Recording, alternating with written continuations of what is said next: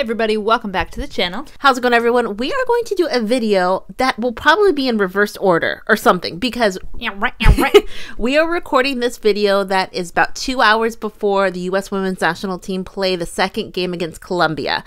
But this video is probably going to come out before that video. We're going to record that video after the game. The video after this will probably be a kind of a recap what we thought about the two games against Colombia, the friendlies. Yeah.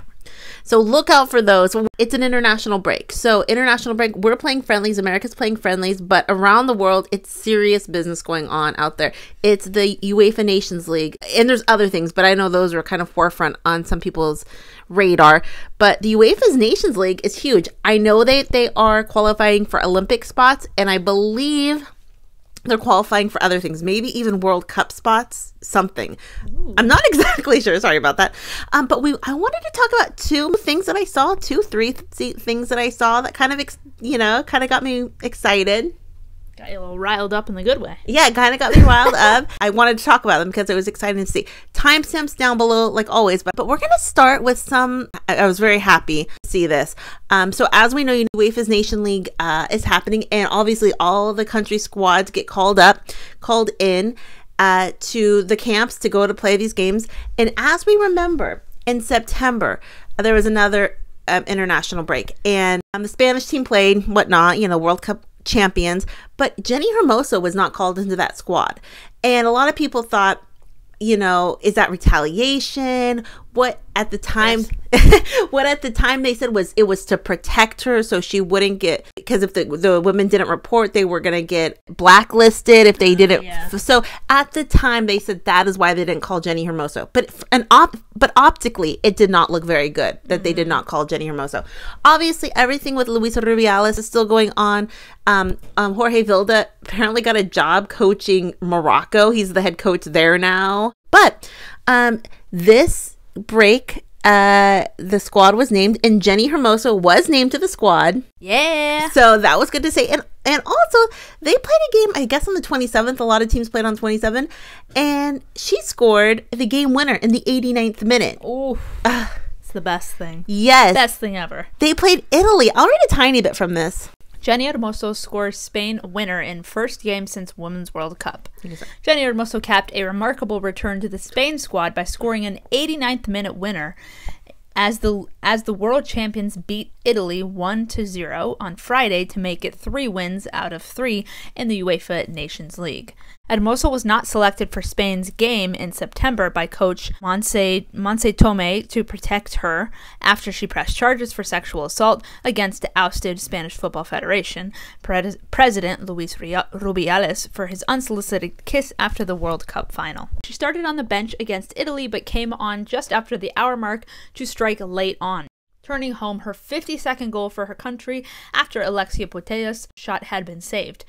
What better joy than to get back here, to feel good again, and to score the goal that gets the win. Now I can only smile, Hermoso told TVE after the game. So I was so excited to see her get in there, get selected for the team, and then have the game-winning goal in the 89th minute. You get all the way to the 89th minute. She scores. That's got to feel good. Because you remember, they didn't get to celebrate the World Cup realistically. I know. Spanish team didn't.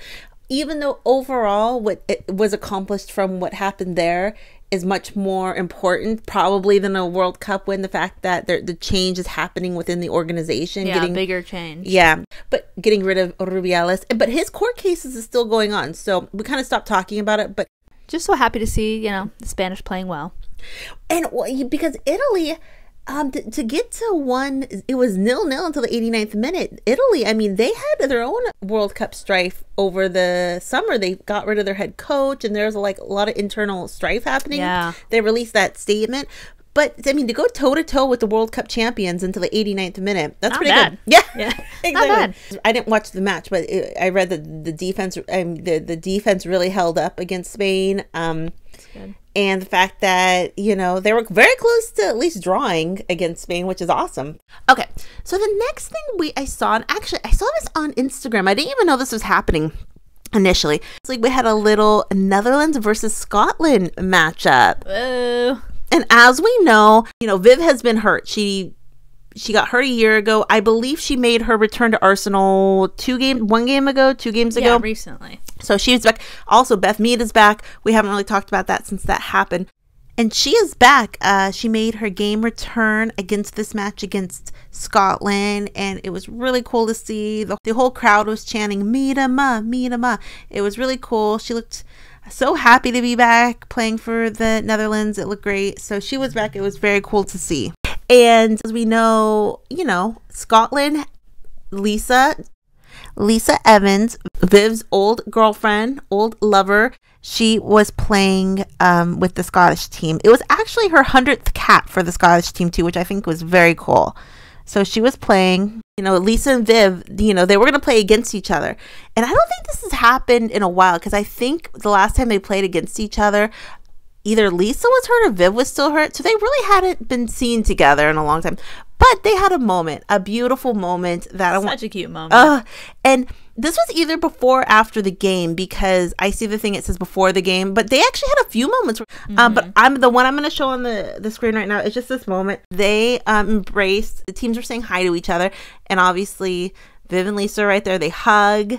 And it's a nice, long, friendly hug. Because if you see Viv, that smile she gives Lisa, I love that smile. Obviously, it's a friendly smile. They have affection for they really care about them as people. Nothing you more always than that. love Somebody you were in a relationship for a long time. for so many years. And then people point out DVDs. Look at the very end was the funniest look. Like, someone put it on Twitter. Where it is, or here. This is her look. Oh yeah, because she shook a little bit. Also, that dynamic of Viv is dating DVD's old girlfriend, so they have an ex. I forgot. This is like a very strange love triangle. Yes, sort of. like a good love. Foursome? Square 5, 6. How many people are involved? Yeah, I know. I saw this on Twitter. It says Viv hugging her ex Lisa while her current girlfriend's ex stares on with questionable facial expressions in the background. I love lesbians. Yeah. So it's very cute because, like we've said, sometimes you can be friends with your exes and sometimes you can't, but they seem to be friends. And then at the very end of the game, I saw this. If you see here, they have a little moment on the field too. And at the very end, I'm not going to play the video, but I might just do a screen grab of it. But Viv and Lisa at the very end of the game were kind of waving to people in the stands, together. So it's super cute. Viv and Lisa look like they have nothing but love and admiration for each other as people. And that, I will say, that smile that Viv gives Lisa is very cute. Like, the very cute smile. Yeah. And also, if you remember when they both went to Emma Mitchell's wedding, I don't know, about a year ago, a long time at this point. Remember, they went to the wedding, they're both good friends with Emma Mitchell. And then in that picture that Viv posted, I believe, they were standing right next to each other. Yeah. And you know how the fans kind of fan. We do. That, they know that the fans would get a kick out of that. And so I think that was purposeful then. Obviously I don't necessarily think them embracing was purposeful. Here they were just saying hi to each other.